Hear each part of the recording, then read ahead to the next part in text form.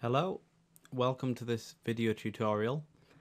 In this video I just wanted to show you a couple of methods for key switching, custom key switching. I'm going to be showing you this in Reaper, but the first technique I'll show you I think is applicable to almost any sequencer, and the second technique is just for Reaper. So I've got a track here with a VST on it. On the first channel I've got a key switch patch. This could easily just be a solo patch though, a single patch. But the reason I want to use this will become clear later on. And on the second channel I've got a harpsichord. I just chose a harpsichord so we'd have some contrast, but I mean, for practical purposes what you'd use this for is maybe you'd have crossfade patches loaded up or different articulations for the same instrument, that kind of thing, or you could load up a harpsichord and a violin if you wanted. So the first technique, it uses Bejewel, and if I just add an instance of that,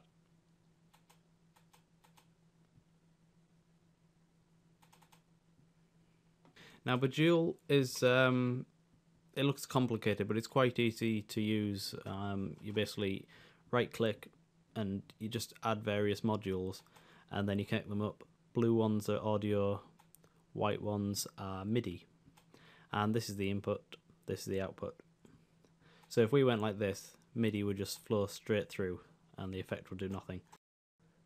And you could do the same with the audio. I've moved it up here as well. If you're using Reaper, you want to have Bejewel the first thing in the chain. In fact, that goes for any sequencer really. And you could also put this on an input insert rather than an output one. It doesn't really make too much difference. So we're just going to go into the Bejewel menu and choose key switch. Nice and simple. And connect up the input and connect up the output. If you double click on the Bejewel, it opens up options, and you can see we've got KS channel 1, KS channel 2, KS channel 3. These are the key switch channels, and if we go back to our VST, channel 1 and channel 2 are what we're using. So to switch to channel 1 we'll want C1. Actually the numbering in Bejewel is a bit weird, so whereas we've got C0 is note 0 here. So you see Reaper goes down to -1. C -1. So I think what we want here is C2 actually. Note 24 it should be. Note 24. And we set that to channel 1, and channel 2 will set to D2.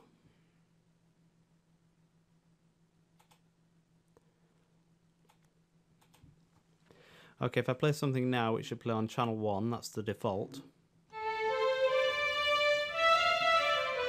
So we've got the violin sound there. And then if I hit the key switch, it should now play the harpsichord sound.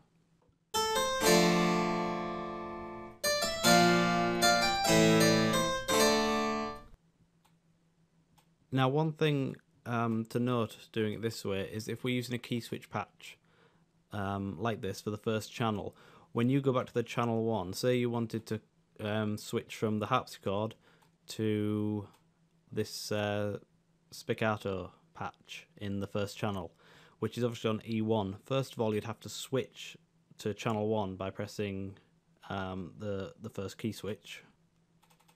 So you'd have to switch back to channel 1 with C2, and then you'd have to call the key switch for this key switch patch. And you could actually do that for each channel, which will give you a lot more key switches, because with Bejewel, with this key switch module, you're limited to 16. But if you're using key switch patches, you've essentially got as many patches as you have key switch patches. One thing also is if you're, say the last patch you were on was the spiccato,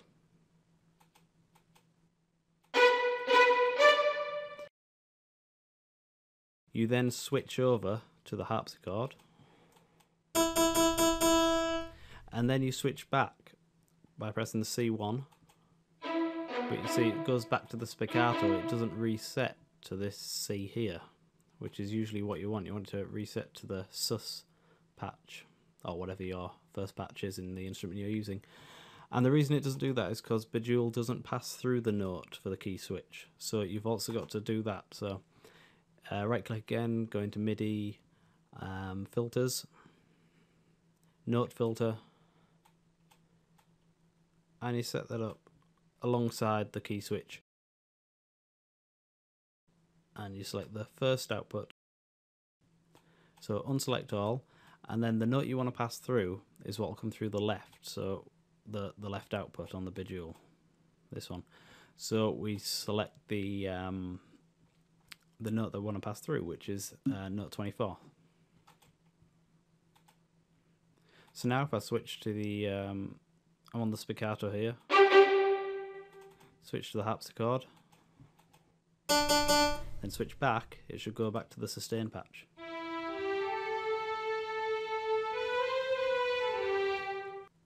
So this technique you can use in any sequencer. Obviously you'll need Bejewel. Now the other method is it only works in Reaper. Basically it's a Reaper plugin. Reaper's got its own little scripting language called JS, and if you're in Reaper and you load up plugins, you'll see this tab JS, and you can filter out your plugins by typing things in.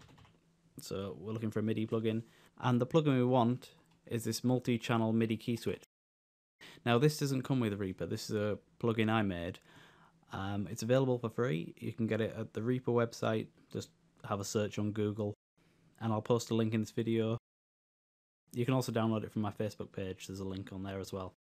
The source code is free. I mean, once you have the plugin in, you just got to make sure it's first in the chain, as we did with Bejeweled. It's always the same with these things, the plugin has to come before the VST. And yeah, once it's in, it looks like this, very similar to the Bejeweled one. If you click edit, you can actually see the source code. So it's all open source, it's free for anyone to use. You can modify it, do what you need. And it basically works exactly the same as the Bejeweled one. The note numberings are different, the setup to actually tie in with Reaper's note numbering. So note 24 is C1.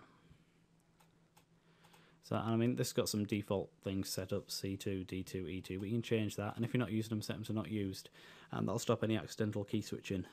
And the other thing with this is the notes are passed through, so make sure that the key switches are only set up to notes outside of the instrument's playing range, otherwise when you press a key switch you'll actually hear a note play as well. Another cool thing you can do is, if I move that out the way, just increase the mixer here. So we've got our play plugin here, but say we wanted our second instrument, our second articulation to be in another VST, say it was in Contact.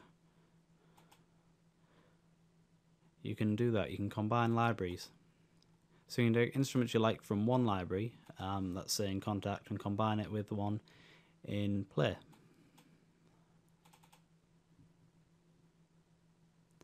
So if I set this up to channel 3, so channel 1 should be our strings, channel 2 will be our harpsichord, and channel 3 should be a French horn. So it's really easy to use. The resources for this particular plugin, if I bring that up, you can see that we're using hardly any CPU. Hope you found this useful, and check out the Facebook page, check out the website, post comments below, and I'll do another video soon.